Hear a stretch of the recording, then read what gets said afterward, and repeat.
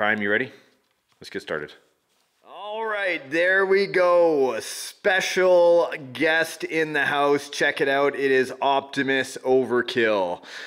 This vehicle has been with me for a very long time. It first started off as an Axial Dingo, which was one of the first scale trucks of all time. It was a 4x4, and then we changed it into a dually.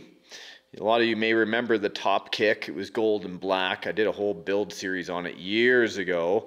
Then I paired up with one of my buddies, David Jr., and we built HD Overkill, which was a 6x6 extension that had a smoke kit from Harbor Models, as well as a huge power system. Overkill in the sense every term, because we had many batteries, we had 6-wheel steering, we had 6-wheel drive, the sound kit, everything was very unique for this vehicle. And then it had another transformation where it became Optimus Overkill. And this was done with the help of my friend Ryan from Bloodshot Airbrushing. Did a magnificent job, and I've always had this build as an evolution. It's changing all the time. So when this opportunity came up to switch Optimus over to some tracks today, I really wanted to take advantage of that. And a lot of you that follow the show would say, hey, wait a second, didn't HD Overkill, heavy duty Overkill, already rock the tracks? And the answer is yes, it did. But now with this day and age and the way aluminum is being anodized, I was able to get my hands on a set of blue and silver tracks from Asia Tees. I'll leave a link to them in the video description box down below if you want to check them out. And they fit on my old SCX10 version 1 axles. That's what this is actually based off of. You can see those old axles in there from Axial, but they are still very functional, very usable. And since I already had tracks on here, I don't have to do the axle hub extensions. I'll show you what I mean. I shouldn't call them extensions because really it's a steering set. You can see here the front hub is what I was talking about. You can see it in the plastic there. If you don't get these special hubs, which is just right behind the tire, I'm going to show you in a moment, your tracks won't fit because they need a different depth. But let me show you what I mean. Over to the parts wall. Here are my tracks on the wall. Team Raffee, if you want to see the number here, just in case you want a number, there you are.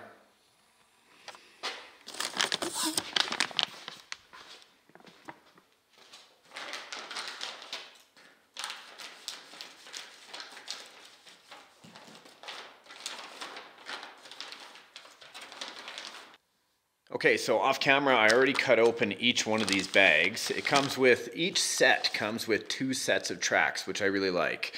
In the old days, you had to buy these differently, but look at this. For snow, perfect.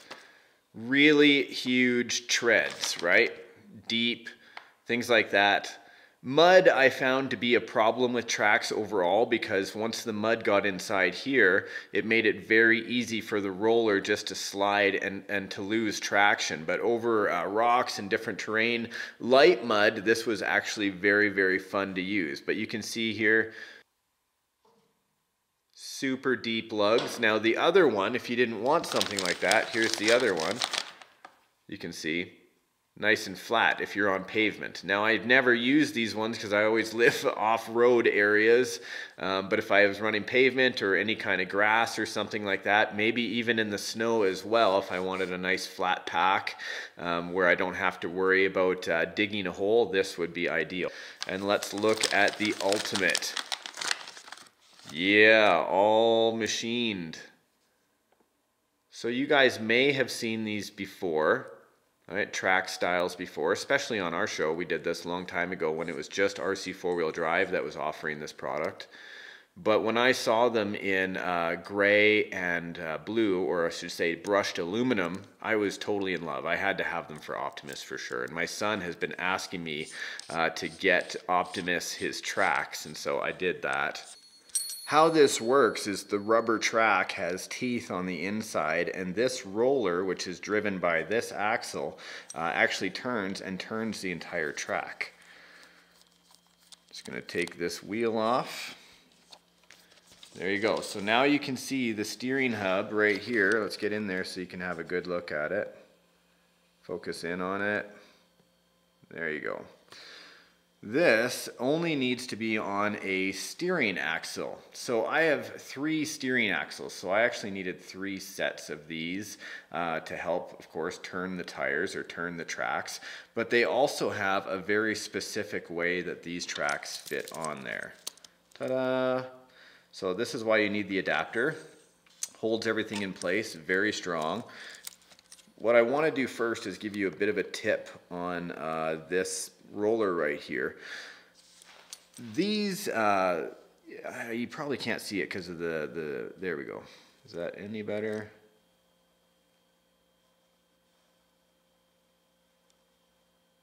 Okay, have a look here. So behind this screw, you can see like this brass collar on top of a bearing. These ones have a little bit of Loctite in them already. I wouldn't really worry about these, but these on these track rollers right here, this screw, that one, and this one, they're all fairly loose, and they come this way just from the factory. I don't know why they don't have Loctite on all of them, but regardless, we're hobbyists. It's not a big deal to drop some Loctite on there. So using liquid Loctite can be a little bit of a pain because you just want to use a little bit. And so what I usually do is just use a little water bottle cap like this and add a few drops of liquid Loctite to it. This way, when I back the screws out,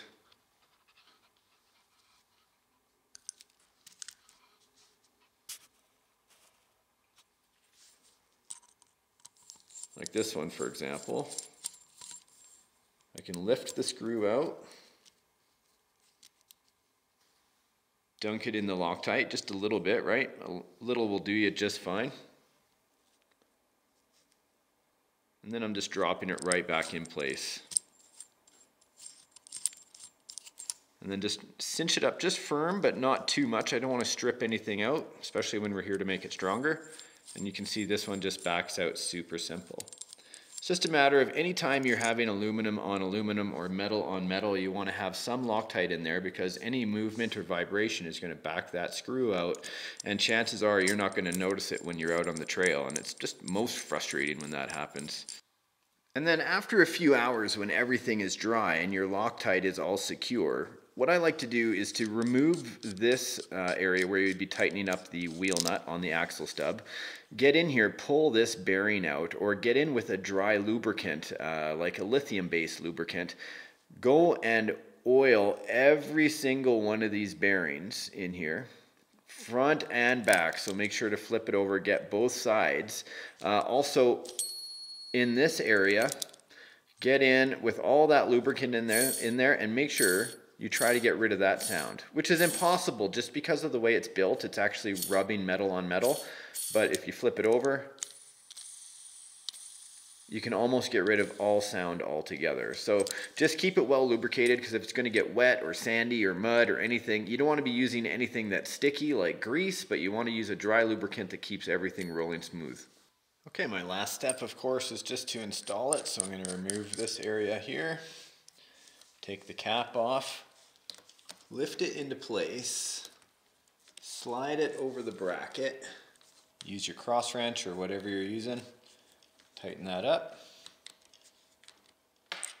and then just put the end cap back on. Now careful with these, I have seen these lost out on the trail before, so if you want to get in there with some thread lock as well and maybe do that, that's a good idea. It does have a rubber O-ring on the inside to help you get a nice firm seal, and I don't remember that being there last time. Maybe that will help it from backing off, but who knows. But there you go, my friends, check it out. Ba-ba! So there he is, guys. All set up on tracks again. I say it's been about darn time. I had so many viewers write me over the years to say, please put Optimus back on tracks. And as soon as I saw the colors had come out and they were available from Team Raffee, I thought, okay, I'm going to scoop these up because I've never seen them before in these colors. And I thought, sometimes you see things come and go in the RC world. And Optimus truly is just a beautiful showpiece for me. He's been inspiring me for years, and it just goes to show how far one RC can really go in being built and rebuilt, and the fun you can have. And there we are. I want to build a trailer for Optimus, but the trailer would be enormous. I still think it should be done. Sorry about the light there, guys. There, that's better. But yeah, something like huge that came up tall and like really far back. But Optimus is about, you know, at least 12 inches high. This might be about 13 inches high to the top of the stack. And his trailer should come up at least, you know, like what, 15 inches, maybe 14 inches. It would be enormous, but I think that's a project I'd like to work on. Okay, so I unhooked Optimus's sound card only because it really reverberates loudly here in the shop, but I do have smoke on demand, so you can see coming out of the stacks here, well, momentarily, I guess. There, now you can see it. So I have smoke.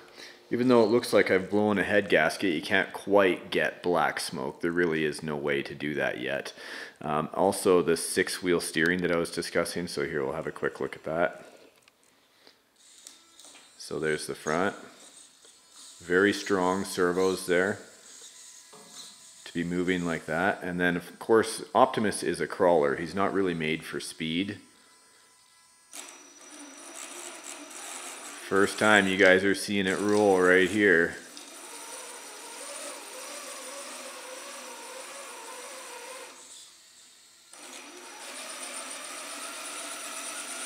Nice.